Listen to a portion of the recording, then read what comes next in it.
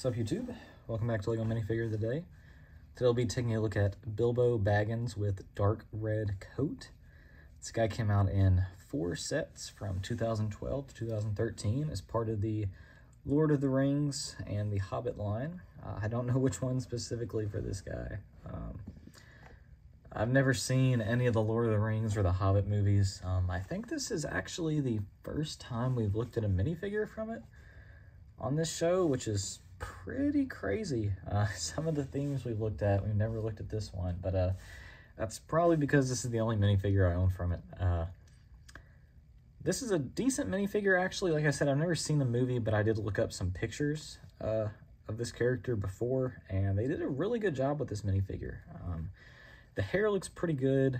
This is actually one of those cases where I think having like some molded on ears in the hair would kind of be cool. The face print's okay. It looks kind of generic, but it also looks like a guy who's pretty tired from going on a journey. The torso piece is definitely the most accurate part of this. It looks like it's, you know, put on a Lego and pulled straight out of the movie.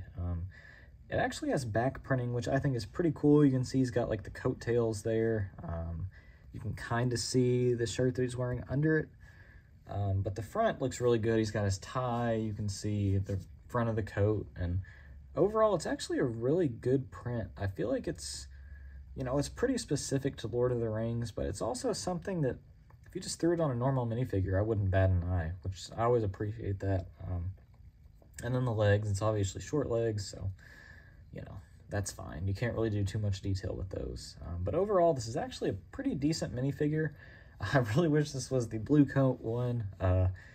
I'll never have that one, so I'll just tell you all about it. There was a DVD release of, I don't know if it was a Lego Hobbit movie or the actual Hobbit movie, but it came with one of these guys with a blue coat on instead of a red coat. And for some reason, it had an extremely limited release, and it's like $200 now. So yeah, there's just a little bit of trivia for you. But this guy's average use price is about $7, so definitely a lot cheaper. And to me, I mean, he's pretty easily a 7.5 out of 10. I think that they could have done a little bit more with the hair.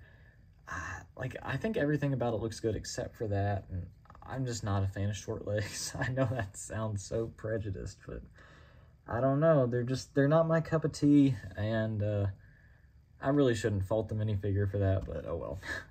Thanks for watching, guys, and I'll see you all tomorrow. Represent.